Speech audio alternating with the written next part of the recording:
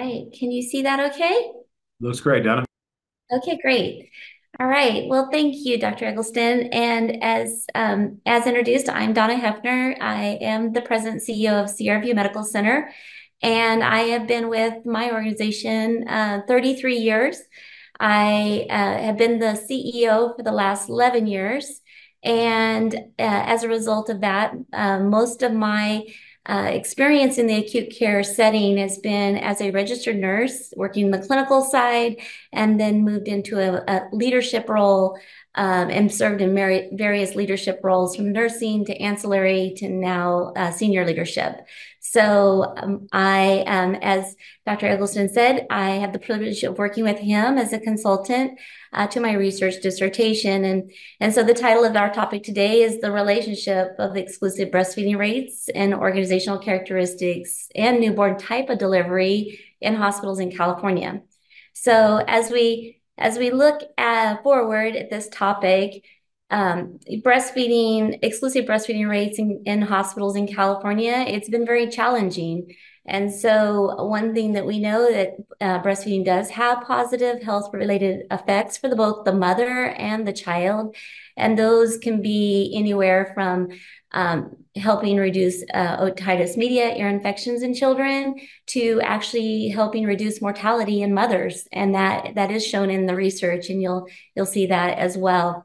But really, in this topic and background, the organizational characteristics, such as you'll see in some of the variables, and its relationship to this quality outcome, is there a correlation?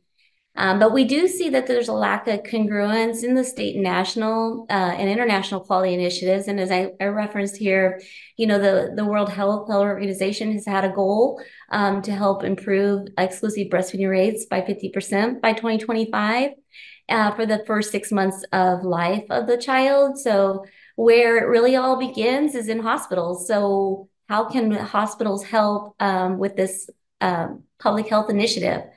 And so as newborn delivery practices and rates of exclusive breastfeeding have far uh, been below what the rates that have been expected in the state of California, this has been a journey.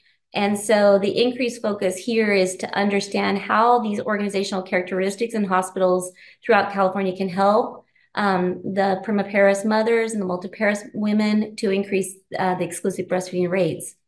And I will note, as we start to look at the hospitals in California, there's been a significant reduction in hospital closures of perinatal beds over the last 3 years.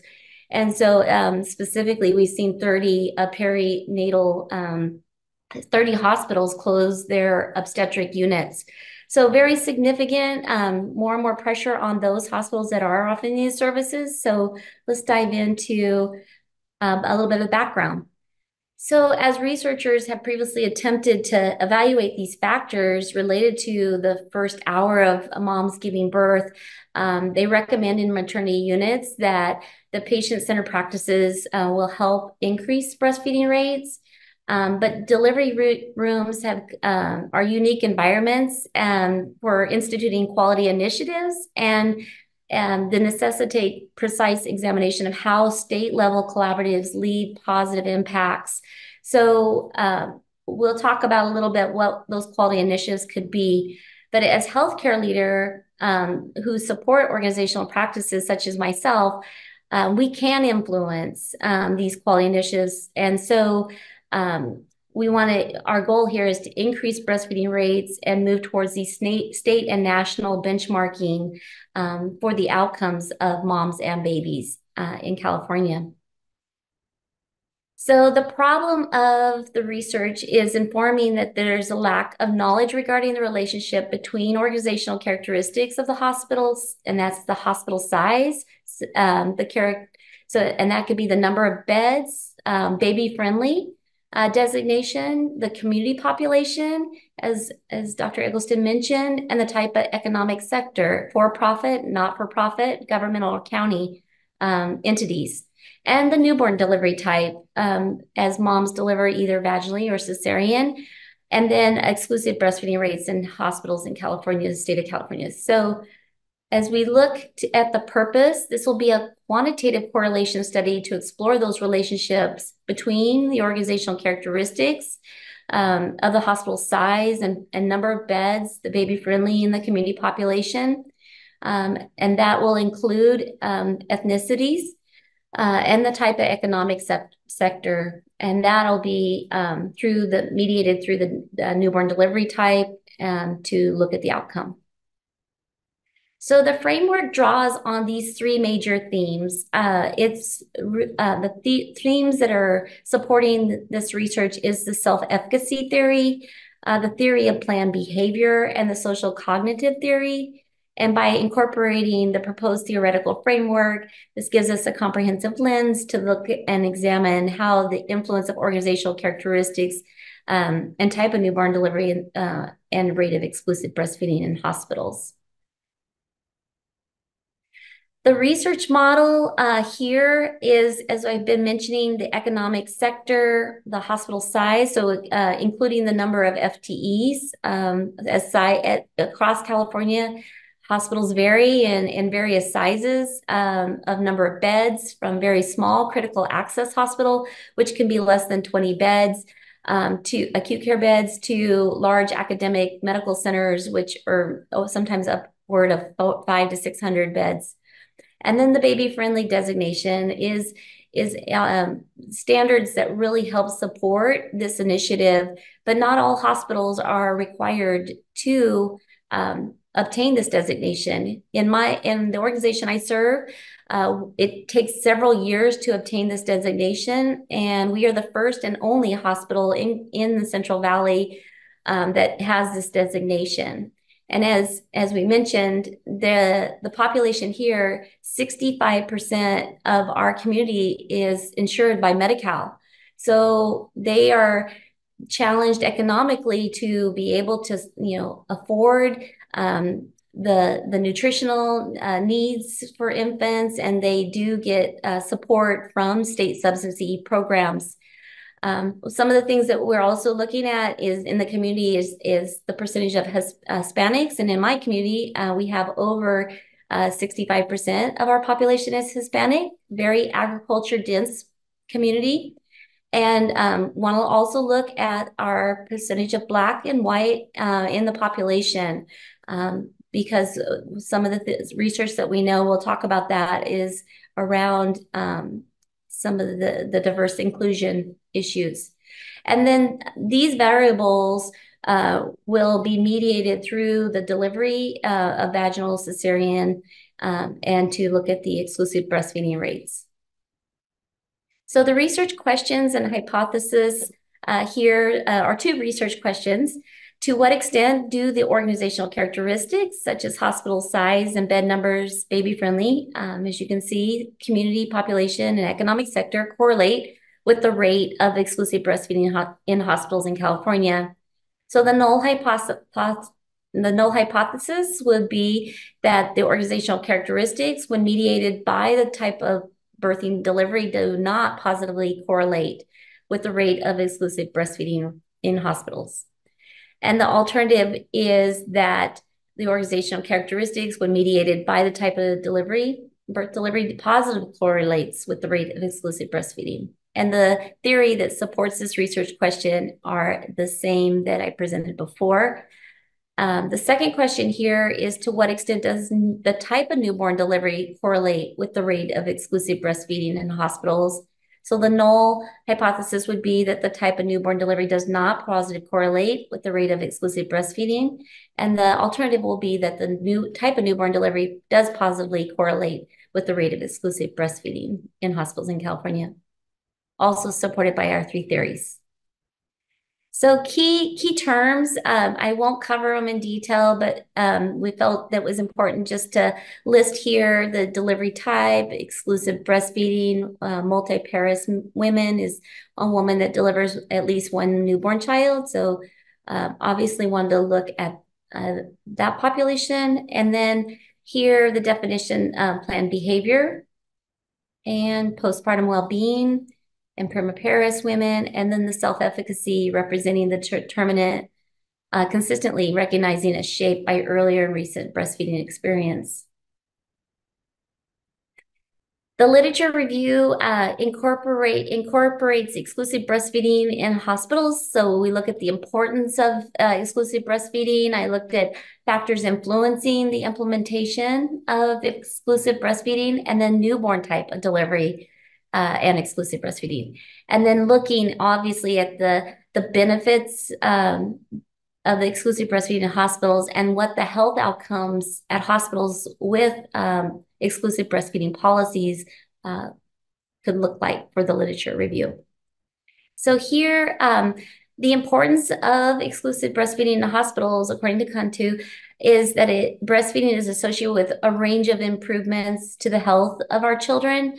As Grenda explains, that this is the most natural way of providing nutrition. It's perfectly tailored, like it changes over time. So it's like the right nutrition for the age of the infant, based on the biological and evolution to meet the infant's needs. And I think that's just a note in the research that makes this very important. When we look at the importance of breastfeeding in hospitals specifically, that it's so important for infants that even during the pandemic, that there was the risk of not breastfeeding, was considered. So the risk outweighed the contract of the virus through the mother's breast milk. And we found that not to be true, but that was very much a consideration. But as modern life lends itself to this hectic pace that we all lead, and many mothers may opt out for formula instead of breastfeeding due to perceived ease and convenience. But through the literature, we do know that if we can support the mother in the first 48 hours, they're going to be more likely to continue to breastfeed to up to the 6 months. So factors influencing implementation, according to Michaela, new mother's attitude regarding breastfeeding can improve in response to hospital-based initiatives that focus on supporting this experience. So as you can see in the illustration below, healthcare professionals' attitudes within the hospital may be antecedent to the new mother's attitudes, such as new mothers may tend to value exclusive breastfeeding less insofar as professionals themselves do not seem fully committed. So this is very important in recognizing the professionals' attitudes and how that translates into new mothers also breastfeeding attitudes. So interventions can be also improve healthcare professionals' own attitudes and through awareness and education. And as we talk about newborn type of delivery, the vaginal or cesarean, prior research delineates that there is a potential relationship between that type of delivery and then also these initiatives for exclusive breastfeeding by focusing on a retrospective group, pre and post intervention design using couplets of mothers and healthy newborns also showed a correlation that those that were born by cesarean were less likely to be exclusively breastfed. And some of those challenges are due to the recovery of the mother. And so in this research article, Hussein in 2019 examined the exclusive breastfeeding among located in Tanzania, indicated that the factors related to delivery type impacted the exclusive breastfeeding rates. And these interviews of 430 mothers showed that women delivered by cesarean were less likely to receive instantaneous education. And as a result, the method reduced their likelihood to be able to breastfeed, and the education was less. So when we look at the healthcare outcomes for patients at hospitals and with breastfeeding policies, the researcher von Seehausen, for example, conducted research on the influence of baby-friendly health initiative on the uptake of breastfeeding among new mothers, and they found that the initiative was effective in this regard. So quite simply, the outcomes of these policies are identical to the outcomes of the breastfeeding itself. And so that's illustrated here in the figure of body of evidence through the premise of exclusive breastfeeding is equal to good and research on effective policies. And the literature does not address the positive effects of exclusive breastfeeding policies, but but does support promoting the practice. So tying this together by incorporating the self-efficacy theory, the theory of planned behavior, and social cognitive, the proposed framework, again, provides that comprehensive framework to look at the influence of organizational characteristics, the type of newborn delivery, the rate of exclusive breastfeeding in hospitals, and then the complex interplay between the individual's beliefs and social norms and organizational factors, providing a holistic understanding in the dynamics of this healthcare administration topic. So self-efficacy, developed by Bandura in 1979, points to the individual's beliefs and their ability to perform specific behaviors influence their motivation and their actions and subsequent outcomes. And so a higher self-efficacy lens more likely engaged in the behavior and persevere in the facing challenges. And healthcare professionals with higher self-efficacy support more effective behaviors in promoting this as well. So organizational characteristics such as the presence of supportive policies, resources, training programs, administrators influence healthcare professionals' self-efficacy and consequently their behaviors and practice related to those quality initiatives. So our theory of planned behavior proposed by Agent 1991 centers around the idea that individuals' intentions to perform a behavior are influenced by their attitudes and subjective norms and perceived behavior control. So healthcare professionals' attitudes towards exclusive breastfeeding and their perceptions of social norms and expectations may influence their intentions and subsequent actions. So here, organizational characteristics such as leadership can support a positive culture and can shape the factors that impact healthcare professionals' intentions and behaviors related to exclusive breastfeeding. And then social cognitive theory, also developed by Bandura in 1978, emphasized the reciprocal interaction between individuals and their environments and their behaviors. So social cognitive theory suggests that healthcare professionals' observations of and interactions with colleagues who support and practice exclusive breastfeeding can influence the confidence and knowledge, and therefore individuals and organizational factors such as self-efficacy beliefs and organizational norms and available resources can impact the healthcare professionals' adoption and maintenance of exclusive breastfeeding practices. In Chapter 3, in the proposed dissertation, utilization's quantitative correlation research methodology to investigate the relationship between the organizational characteristics and type of newborn delivery and rate of exclusive breastfeeding in hospitals in California. And this quantitative approach will support the systematic examination of the association and correlation, not causation, between the variables and enabling the researcher, myself, to assess the extent of that relationship. And then the proposed research will not include human subjects. The population is predominantly exclusively California hospitals that perform live births. And it is like you can see in my sample size, I used a G-power calculation with the 13 variables. So my sample size will be 190. And when the power correlation is at a 0.80 with a p-value of less than 0.05. And then my data source is coming from a public website, and it's from the California Health and Human Services. It's an open portal, and it will be downloaded from the data set to make an original data set for research question 1 and 2, and then hospital characteristics for the California providers under research question 1 and 2. And you can see the N value and then the site, the data set where it's downloaded from. And the data collection does not require an instrument. It's secondary data use and for this proposed study, and all secondary data set used to develop an original data set for the project will be provided by this California Department of Public Health. And the internal validity is key consideration and ensured careful selection and definition of the variables of interest. And the reliability will be established through the utilization and standardized secondary data collection. This is data that these hospitals publicly report. As the researcher, I'll ensure the data set is de-identified and handled with strict confidentiality following the established protocols, relevant legal and regulatory requirements. I'll store the data on an encrypted USB drive and secure it and keep it in a lock file for 5 years following the conclusion of the research. And the USB drive will be wiped of all data and destroyed after 5 years.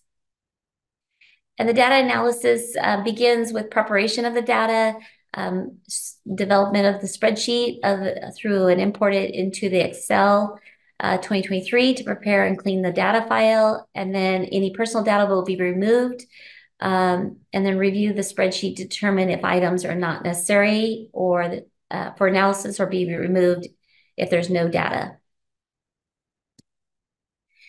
And then data then will be exported into SPSS version for outlier analysis and subsequent analysis concerning descriptive statistics and hypothesis testing. And the data will be examined for outliers, and cases will be removed from the data set prior to analysis. And then analysis will begin with descriptive statistics. And then as assumptions, as the researcher assumes that there's sufficient amount of data available at hospital level in California to conduct a comprehensive analysis. And the assumptions is based on the expectations that hospitals routinely collect and report this data on organizational characteristics, type of newborn delivery, and exclusive breastfeeding rates. And then assumes the hospitals in California have implemented breastfeeding support programs, policies aimed to promote exclusive breastfeeding. And the limitation is secondary data poses limitations since, as the researcher has limited control over the data collection process, the correlation research designed employed in the study limits the establishment of causal relationship. And another limitation is the study focuses on hospitals in California and may limit the generality of the findings to other geographical regions with different healthcare systems, cultural norms, and social economic characteristics. Delimitations delimited the scope of the analysis of organizational characteristics, as you can see here, of those hospitals located in specifically California, and delimits the data collection to secondary data gathered at the hospital level. And the delimitation is necessary to ensure the feasibility and completion of the study is within the given time constraints. The reliability, to establish reliability, the study utilizes the secondary data, as I mentioned, and has undergone the standardized data collection process. And then the internal validity of the study will carefully define the variables of interest, and namely organizational characteristics and the type of newborn delivery, as you can see here. The ethical considerations, here, the concerns is no direct interaction with individuals. Ethical considerations are still critical to ensure the responsible use of the existing data. And informed consent from individuals is not required, as this is a secondary data set. The data set will be de-identified and handled with strict confidentiality. And then the privacy and anonymity of the individuals whose information is included in the secondary data will be protected. And the researcher will provide a clear and unbiased interpretation of the findings and ensure the reporting and dissemination of the results are conducted in an ethical manner. And with that, that brings me to the end of my chapter 3, and I am open for any questions that you may have for me.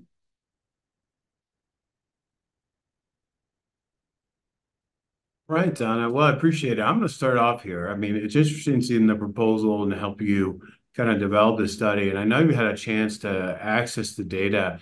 And I'm curious, kind of like, I know you're in the process of analyzing the data here, so you don't quite yet have the results yet. But I was curious about what you hope to learn or what you think you'll learn as you look at some of the information in this data that's already available. What are you expecting to kind of find out here regarding what the data provides for you? And potentially, what are some of the limitations you think in the data in terms of maybe has only data been collected for a limited period of time on this topic, and especially related to incentives? So. Well, thank you for the question. And let me specifically talk about the incentives, which is really more new and upcoming, and so new that I wasn't able to put that into the research. But hospitals are now, as this public health initiative and the California Maternal It's a quality care collaboration, have been working together. There is a quality of incentive program similar to Medicare value-based purchasing. Years ago, CMS has implemented those hospitals that actually make quality outcomes. They actually get to keep their financial revenue for taking care of a patient that is insured by Medicare. So those are limited to like heart attack, congestive heart failure. There's several pneumonia. And so this public data is so hospitals are compared with among other hospitals based on their outcomes. So similar, this exclusive breastfeeding is becoming a quality initiative. The Joint Commission, as well as the state of California, are recognizing hospitals and helping us be incentivized to take this initiative on, and actually help improve the quality outcomes. So what I'm hoping to understand here is there's not been a lot of, in the literature review, there was not a lot of research around this structure of looking at hospitals, but what we know based on the first mothers that deliver, regardless if it's vaginal or cesarean, they're going to stay in an acute care anywhere from 24 hours to more like 72 hours. So there's the golden, this is an opportunity to really influence and help teach and guide. So what I'm hoping to learn from this is that, is there a correlation among hospitals in California looking at the economic sector and seeing if based on, a for-profit, not-for-profit, do they have a correlation with higher or lower exclusive breastfeeding rates? So as I was going through chapter 3, I think you could probably hear me kind of going between downloading. So I have been, as Dr. Eggleston said, been downloading my data set. And what I'm finding is that there is a defined period of time where, based on the community population of Hispanic, African American, and Caucasian, there's very limited data related to that exclusive breastfeeding rates. So we're starting to see some of the data come through, but I think I'm going to be able to, in my chapter 4 and 5, be able to have an interesting conclusion. Right. Other questions from some of our attendees today for the Interprofessional Education Committee? Yeah, hi. This is Ricardo Parker. Donna, great presentation. I have one question about your collection of data with regards to the breakdown of your population. I think you identified Blacks, Hispanics, and white. Any preliminary information about the breakdown on those numbers? And just to throw this in, I know UCLA is also is doing a similar study looking at breastfeeding. I believe the focus has been on African American women, frequency of breastfeeding. I don't know whether it's in the area of whether well, for newborns or whatever. But with that being said, what's your breakdown for the ethnic groups in your study? Yes. I initially, had focused my community on Hispanic, and then just all. And as I was getting into it, there was recommendation to expand that. And as we know, African American women have a higher rate of mortality than any other population. And so as I'm bringing in the number of individuals that deliver based on ethnicity in the various organizations, it's of the 100, and there's actually it started out with 250 hospitals that have perinatal beds. And then from there, when you start looking at the breakdown of the ethnicity, it's very confined to like areas like you talk about, UCLA, Alameda, health system up in Northern California. But when you're talking about some of the rural areas, like for example, Sierra View, our denominator there was of African American deliveries was 5 in a year.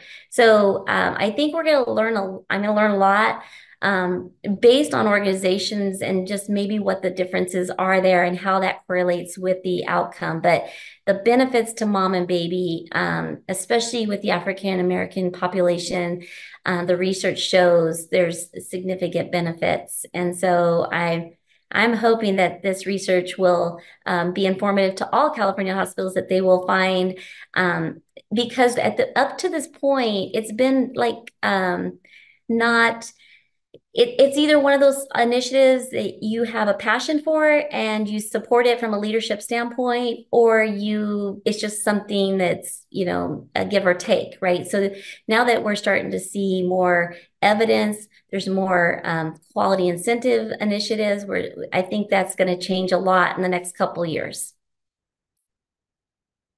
All right, thank you. Thanks, Dr. You. Parker. Yes. Other questions from any attendees on any of the I research? just wanted to thank you so much for the presentation. When did you say you expect to have all your results, and how will you present them again? Yes, I'm hoping to be done here by May. And if Dr. Eccleston would have me back, I'd love to just take a few minutes of your time and share, or disseminate after I'm done, with my final defense. But I should be done in May. Yes, please. We would like to hear the results of your research. Thank you for sharing with us. Thank you. And, Dr. Eggleston's been so kind. As I mentioned, nursing being my background, I was the leader that supported the baby-friendly initiative in our organization. And obviously the funding didn't come from anywhere but internally based on our own revenues. So I think we're going to see other additional sources of funding maybe in the future that can help offset some of the costs that it takes to actually become a baby-friendly designated hospital. So I could talk a long time on this subject just because I'm passionate about it, not that I have complete oversight of the program. Okay. Well, you definitely picked the right topic to do research, because I think all of us here who have some experience working in research, that's one of the things that I always tell my students when, you stay in school long enough, you can actually study things you're interested in and actually make a living doing it. So it's great that you're passionate about the topic, and it is amazing all the new research that's being done. I don't know, I think it'll be almost interesting to see the research of like what happened, why did people go away from breastfeeding, and was there, potentially even a marketing strategy by the maybe formula makers, perhaps. I don't know exactly. Not trying to go into conspiracy theories or things like that, but considering the value and the benefits. Now, I do know obviously some women have challenges, in terms of producing milk as well as their schedules and things like that. So there's a place for formula and so forth. But it is amazing how kind of there was a shift that happened in society. So. Yes, and you're right. I thought about that a lot too, being in a very poor community, and so that women are really supported through the WIC program, that was the motivator to why they wouldn't breastfeed. But since, just my observation, that hasn't been a big driver. It's just around the self-efficacy of feeling that they can do it, and they're supported by an education program, and people are there to help them. And I think there's a lot to gain even further down the road on research around this as well. Yeah, Ricardo Parker here again. Yeah, I was actually going to make a comment about that. One thing that's kind of interesting is when you're looking at the different hospitals that you're studying, like nonprofit versus for-profit versus, say, government or community hospitals, and the representation of those populations in those centers. Any preliminary data you can share or observations you can share about that with regards to who they are and whether or not I'll say those that are well resourced versus those that are not well resourced, and whether there's a demarcation between who's actually breastfeeding and who's not. I had actually included that in my initial research, and that was research number 3. But I had to it got refined, so I was not able to incorporate that. But I do think that would be a further study that I would love to know more about, or about the financial performance of organizations. And to your point, I feel like, yes, I would wish I was hoping to have more of this done for you, but I'd love to share when I'm finished. Thank you. Okay, well that would be great, maybe kind of later on in the year, especially if you had a chance to finish this up and maybe even to work on disseminating further in terms of maybe look at writing up an article after you finish your study with your degree here. That'd be outstanding here, as well as maybe a nice way to bookend some of our speakers in the year. So maybe later on in the year here. Any other questions from any of our attendees tonight on Donna's presentation on some of the benefits of breastfeeding, some of the research she's conducted, at least especially she did a nice extensive literature review of what's been known on the topic, especially for the state of California. Hi, I just have a quick question. I'm Kerwin. I'm from Brooklyn. Hi. In your research, is there like a time period that breastfeeding is beneficial to both the mother and the infant? And just a quick comment before I finish. Even though in healthcare, and I work for a non-for-profit hospital in Brooklyn, I've seen in terms of healthcare encourage mothers to breastfeed while they're in the hospital. But then on the other side, there is this stigma of breastfeeding in public, which sort of impacts the way women breastfeed now. So it's convenient to use other resources like the pump to feed kids as opposed to breastfeeding. Thank you. Yeah, that's a very important comment in regards to what we're seeing in some of the social norms now with these younger mothers around the expression of milk and working moms. And so yes, to your question, could you I was really going down the path of, just the setting in Brooklyn. Could you repeat your question, Kerwin, for me? Oh no, I was just wondering if there is a time period where breastfeeding is beneficial to both the mother and the kid. If you saw that in your research. I know in the hospital, um, mothers are there for like 24, 72 hours for the most.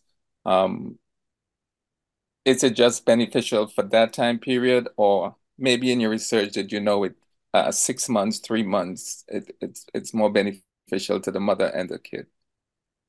Yes, so it's a really good question. So the research shows, and there's many, many studies that shows that to try to reach the ultimate goal is for 6 months. The World Health Organization has set this as the new standard. It used to be 3 months as their initial goal. And so the 72 hours or the 48 hours that the mom is in acute care, the golden hour, the first hour is called the golden hour.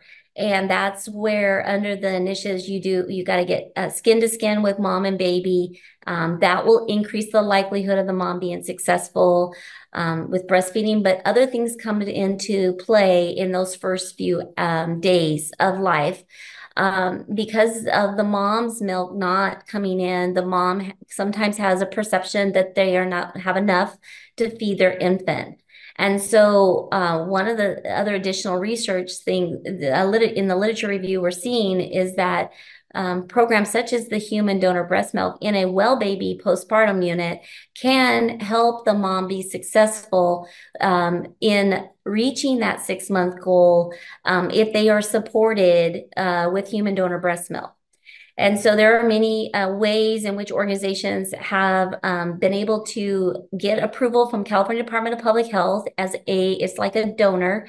So there's a process you have to go through to obtain that. And so there's various, so in human donor breast milk, we've used what they call NICU, and it's a high pressurized powder form that is reconstituted. It sits on a shelf longer. It's not have to be refrigerated. And so that helps support moms to, in that first 72 hours, to correlate with the literature to help them. Where we find in these social norms is that they need that lactation support through lactation specialist when they go home. It isn't with the first couple weeks of life that they find themselves going to something that is safer or easier for them. And so when they start to experience those challenges, they need to be in a support group and get that extending education to get over the second challenging point in their in that journey. So yeah, so there's a lot of evidence and research around all of that, but this small portion that we play in hospitals, I think, can really start to change this public health movement and help people be healthier. I think down the road, I think our community is going to be healthier once we reach this goal. And I will share one statistic. So in 2013, when I became CEO, we were not baby friendly. Our exclusive breastfeeding rates were 30%. And 10 years later, in 2023, we were only still at 51%, when the goal is to be at 80%. So we're still falling short in just this journey, but I think we're going to learn how other hospitals are doing as well.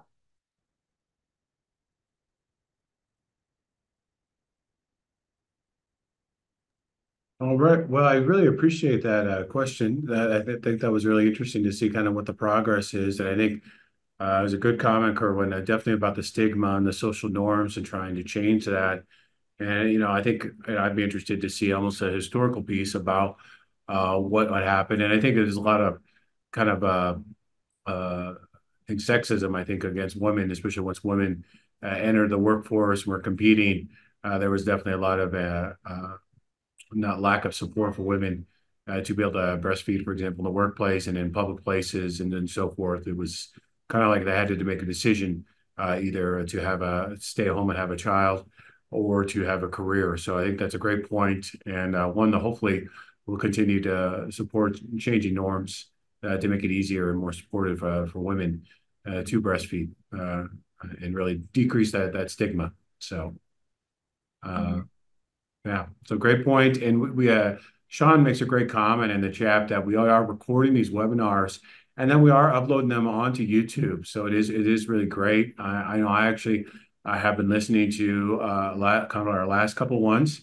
I'm a little bit of a geek, but I like to have something on the background when I'm doing a little bit of work. And so I will put on different webinars and things like that to kind of listen to. And it's just kind of nice to have something on the background and maybe constructive and to think about conversations and topics. So we will be sharing that after the recording here. And I think it's definitely a great idea to maybe kind of bring Donna back once she's able to kind of finish up her analysis of her results to kind of see what the next steps are, especially because they're really supporting the health of a mother and of an infant. It seems kind of like a no-brainer in terms of what we should be doing in our society, and definitely in the field of public health and healthcare in general. This should be something that we should obviously, I think, be able to say in unison to be able to support the health of a mother and obviously the health of a new infant child. So shouldn't be necessarily political here. Obviously, right? Support it for health. But it is challenging in the United States with the complexity of our healthcare system, the mix of public and private and so forth. That's probably the biggest challenge and why we have some of our disparities, especially related to things such as infant mortality. So, as infant mortality rates being higher for a high-income country. Continue. In California, we as in hospitals are obligated to have lactation available rooms for our employees. But 10 years ago, we didn't have that. And that's one of the most, I would say, one of the most challenging issues I had faced initially was not having them. And then where do you actually be able to provide a hand washing station and a refrigerator and there's a many elements that go into that. But I think, in our agriculture community, when women are out picking fruits and vegetables, there's not those accommodations. So it's not a one size fits all for employers. And I think those are just another one of those challenging norms that, that Kerwin, mentions, in regards to some of the, the issues that we're trying to overcome. So I appreciate that. Yeah, I definitely think so. And also to just our audience, if you have any ideas or speakers for upcoming meetings, we are definitely open to suggestions. I'm looking for speakers for upcoming meetings. Definitely like to have Donna back later on this year. But if you have any suggestions, please email me, Brandon Eggleston, beggleston@nu.edu. If you have any questions, you can find me in the National University directory here, because I'm definitely open to finding other presenters for our interprofessional education speaker series for the School of Health Professions. Definitely excited to have that. I know I enjoy an opportunity to learn and maybe put down maybe some of the work I'm doing and get a chance to kind of learn a little bit. I enjoy this format too. Just kind of like when I get a chance to read a research article for interest as opposed to just maybe out of to help a student or anything like that, or for prepare a class or something like that. So if you have any suggested speakers, let me know. Otherwise, any other final questions for Donna as we finish up on this Thursday evening? All right. Well, again, I want to appreciate everyone. And for those of you who do celebrating the religious holiday this weekend, I wish you a good holiday weekend. For those of you at National University taking some time off next week, I know it is a week we don't have classes. So I know our dean has encouraged us to take some of our leave time next week. I wish you all a restful week of academic leave if you happen to be taking it next week, because it is one of the few times we can kind of take off when we don't have classes. And I'd just like to thank you, Donna, again for presenting. And Donna, would love to have you back later on the year once you have to finalize your results here.